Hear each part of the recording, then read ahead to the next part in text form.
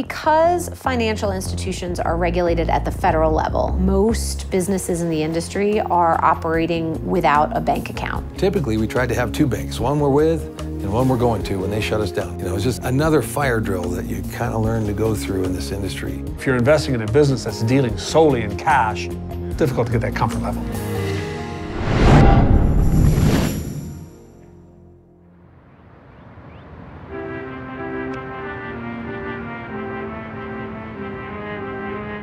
In a city with dispensaries as common as coffee shops, Denver is undoubtedly the epicenter of America's legal marijuana movement. And if you're in the business of bud, it's a good place to be. Colorado accounted for a third of the country's $2.7 billion marijuana market last year.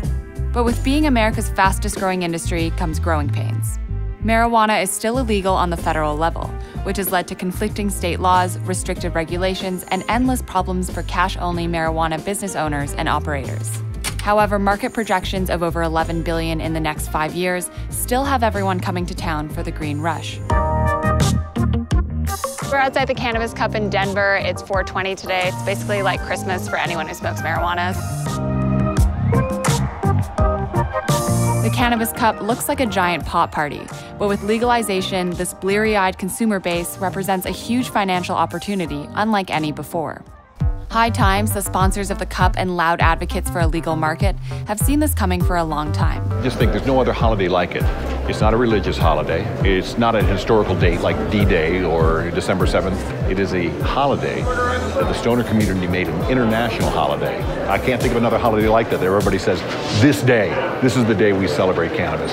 After 40 years of cannabis commentary, High Times has stepped off the sidelines with a multi-million-dollar growth fund to invest directly in marijuana-related businesses. These are the guys from Elemental Seeds, Tony and Jason. I discovered these guys, Dan Skye did, all right, in Montana. They're a couple farmers, wheat and alfalfa farmers in Montana. These guys are master growers. Would you want to go back to farming alfalfa, or are you set with marijuana like that? Cannabis is it? I think cannabis is it, I mean, there's no medicinal benefits in alfalfa. But even the most eager marijuana fans are aware of the difficult market conditions. The Colorado industry, I say, has been incredibly patient with this bureaucracy. They have new rules thrown at them monthly, and it drives them crazy, and yet they continue to keep at it and continue to flourish. So it's dealing with lawmakers, dealing with policy, trying to make this a level playing field for this industry. That's what the hurdle is. With so much money to be made, 420 isn't just for stoners anymore. Meeting the political and legal challenges of this emerging market is a new kind of marijuana enthusiast who's getting into the game for a different kind of green. We just checked into the Marijuana Investor Summit, which has a completely different feel than the Cannabis Cup, and we're just going to see the big players that are investing in this market today. The summit joins the growing list of conferences around the country dedicated to networking and investing in cannabis. But most importantly, entrepreneurs are here to learn how to become successful from the few who got here first. Ladies and gentlemen, I am proud to introduce the pot barons of Colorado. Okay, I'm Andy Williams, and I am CEO of Medicine Man here in Colorado and Medicine Man Technologies, a consulting company. If I were getting into this industry right now, I wouldn't do it in Colorado. And I'm not saying that to try and keep people out of Colorado to compete with my stores right now, but there's going to be a thinning of the market right now. It's pretty saturated in Colorado, and there's a lot more growth coming online. So this is going to be a very difficult place to begin. You have to have big money in the game just to get a license, and then also to be able to produce and to compete immediately. You don't have the slow growth opportunity that we had here, so you better be well organized, well funded, and have a great team of professionals behind you. A clear example of the shifting attitudes towards legal marijuana can be seen in the demand for industry experts to navigate new money to success. Aside from the marijuana plant itself, consulting was one of the most profitable sectors of the industry last year. Trent Willevek is the COO for American Cannabis Company, a consulting team that gives advice to businesses in the legal space and helps connect them with investors. Yeah, it's cool to see the natural evolution of kind of what's been progressing over the last 6, 8, 12, 18 months for the space, and it kind of all culminates here at this event for sure. One of Trent's most successful clients is Andy Williams of Medicine Man. So we went to their largest operation, where he both grows and sells marijuana. So this is the Green Mile. It's very green. It's very green. So these are some of our mother plants. This is what we use to create new plants. And so when we look for genetics, we look for good, big, and fast. Those three things. And when we find it, we grow a big plant, and then we clone it, and we'll plant it. And it will be an exact genetic duplicate of this plant. Let's go stand, let me make a little more room here. This is so exciting. Go back in there a little bit. This is what it's like to be a marijuana plant? That's right, now all this green is reflecting from you. Even with an approved state license, large-scale marijuana producers are under the microscope for every aspect of their operations. Meant to weed out any semblance of the black market, the constantly changing regulations have put many companies out of business. This is a RFID tag, or radio frequency identification tag, actually gets attached to the plant. Oh, so you can track it from when you sell it to where it came from? That's right. It's totally traceable. The state knows exactly how many plants we have in our system. They know when they're harvested, how much was harvested. They know everything about it. It's a manufacturing facility. We manufacture marijuana. The success of Medicine Man is due in large part to its family-run business model. We put a business plan together, and we went to my mom and somehow sold her on the idea. She didn't even know my brother was growing in his house. Didn't even know he smoked pot. Surprise. It was really funny. But somehow she believed in this and gave us our seed money, and we've done pretty well. But for most businesses, access to capital is still severely restricted by state policies, as well as by the stigma surrounding the marijuana industry. Colorado has approved a credit union for marijuana businesses, but the future Bank of Bud will not be able to take deposits or make loans without federal approval. Fighting to change both market policies and impressions is Taylor West. There is no industry without the advocacy that creates it. But when you're talking about one that is currently federally illegal, it is that much more important that you have people advocating for the industry's position with lawmakers on a daily basis. Taylor West of the National Cannabis Industry Association is an advocate for common sense reform to the current marijuana laws at the federal level. What is the biggest issue when it comes to banking and cannabis businesses? So because financial institutions are regulated at the federal level and marijuana at the federal level is still considered an illegal product, a lot of financial institutions, most of them, are extremely hesitant to work with any business that is at all related to the cannabis industry. We are in an economy that assumes that as a business, if you have a legitimate and thriving business, you'll be able to get some kind of capital from a small business loan from a bank. And that isn't the case in this industry. What that has meant in the past is typically that you are raising money from friends and family. Can you talk me a little bit through experiences that you've had with banking and formal banking services? We have had an on and off again relationship with banks, in that, in this industry, banks liked us as customers, especially early on, but they didn't want to know. It was a don't ask, don't tell relationship. And if they dug deeper, then we wouldn't get an account and we'd try another bank. So typically we tried to have two banks, one we're with and one we're going to when they shut us down. And April 14th, we had, $500,000 in checks written out to the federal government for our taxes and whatnot. And the bank called us up and said, "Oh, we're shutting your account down effective, pretty much immediately." And so we had these hot checks heading towards the federal government.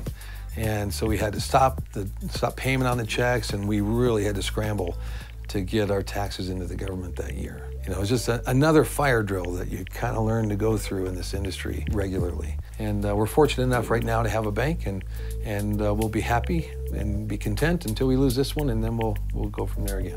But for investors who are turned off by these risks in the U.S., an increasingly stable market has emerged to our north, Canada.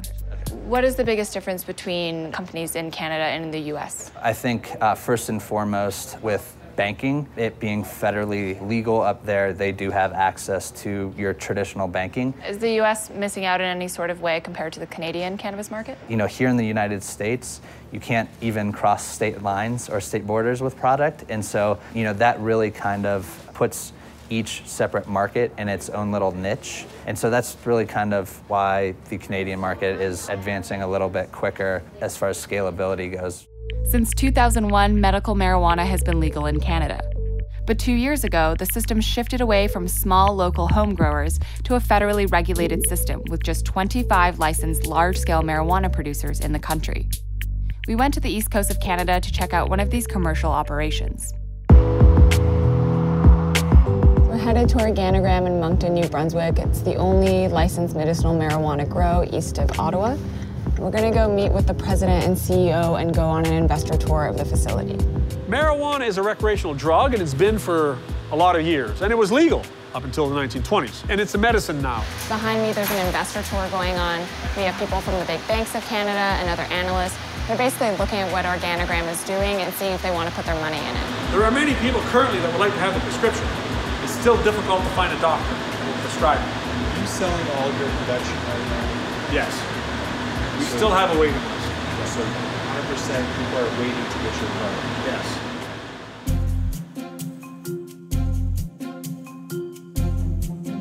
We talk about when we look at our society in North America, there was prohibition. We understand what happened when prohibition ended and the opportunities that were presented in the liquor industry. So I see the industries being similar. I'm not proposing that alcohol is a good thing for society, and I'm not proposing that marijuana is a good thing for society. But the reality is you can't stop them. Obviously, governments are looking at this and saying, well, if we can regulate it, control the usage for our minors, and the almighty dollar in terms of taxation, that it's going to go there. The shareholders that we have probably a little over 1/3 that are US-based investors. Your US market is very fragmented with the fact that it's illegal at a federal level. A lot of the US investors are seeing what's happening in Canada. It's more of a friendly framework for regulation. And in Canada, we're able to create very large companies. So as a US investor, they're seeing that opportunity of size, and there's tremendous interest from the US investors. And what is your relationship with the banking systems in Canada? Started quite rocky. We have 5 large banks in Canada, but we can't borrow money from banks currently. Our bank account was closed about a month after I got here. We received a notice saying that within 30 days, we appreciate your business, but please take it elsewhere. Did they tell you why they closed your bank account at first? No, nothing divulged at all whatsoever. Quite shocking, considering that we are a legal business selling a legal product in Canada. So even though banks, for example, the big banks in Canada still don't give you loans, you do have accounts and do have credit cards with them. Absolutely. Does that make you attractive to foreign investors, that kind of stability? Yes, because what it does is it takes it out of the cash industry. So if you're an investor, you want to make sure every dollar finds its way into the bank account and back to its shareholders. So, if you're investing in a business that's dealing solely in cash, as an investor, difficult to get that comfort level. While these companies in Canada are able to have bank accounts and credit cards, most legal marijuana businesses in the US are still cash only, a serious obstacle for the growth of the domestic marijuana market. What this means is that most businesses in the industry are operating without a bank account, without a checking account. When that happens, you are forced to carry out all of your transactions in cash. You're also dealing entirely in cash on the back end of your business, paying your employees in cash, paying your utility bills, which can run in the tens of thousands of dollars a month if you're a cultivator. Your taxes you have to pay in cash. All of this creates a lot of problems. The most prominent one is safety. If you are a business that is operating entirely in cash, paying your employees in cash, and it's publicly known that you're forced to operate in cash, you're sitting duck for violent crime. Without regulations that make it possible for marijuana companies to have banks, security has become a booming sector of this industry. Having lots of cash on hand and a product that's not covered by insurance makes dispensaries and grow operations easy targets for break-ins. This amateur break-in of a local dispensary occurred during our week in Colorado. Adding the most complicated layer to legal marijuana's financial problems is a little-known section in federal tax code. What is 280E and why is it such a big deal for the industry? Section 280E of the Internal Revenue Code is a section that was put in the early 80s after a convicted cocaine dealer wrote off supplies that he used in his cocaine trafficking business on his federal taxes. And the IRS tried to challenge it. It went to court. And the court essentially said, as the tax code currently stands, this is legitimate. The business isn't, but the write-off is. So then this provision was added to the tax code that says, if you are, in their words, trafficking in a controlled substance that is either Schedule 1 or Schedule 2, then you cannot take the normal business expense deductions that any other business is able to take. And because marijuana is still a Schedule I controlled substance in federal law, it is affected by this provision. The way this ends up playing out is that many of these businesses pay anywhere from 60 to 85% of their profit in taxes. And that's just crippling for any business, but especially businesses in what is essentially a startup environment. And that's all money that would get pumped into the local economy, but can't because it's being sucked away to the federal government. Recently, there's only been one significant attempt for marijuana reform at the federal level. The CARES Act could make it easier for legal marijuana businesses to access banks. But this bill likely won't even make it on the floor, meaning states are still operating in a fractured way when it comes to marijuana laws. If change for the marijuana industry is dependent on Congress to take action, the next generation of pot barons and cannabis products may very well read Made in Canada.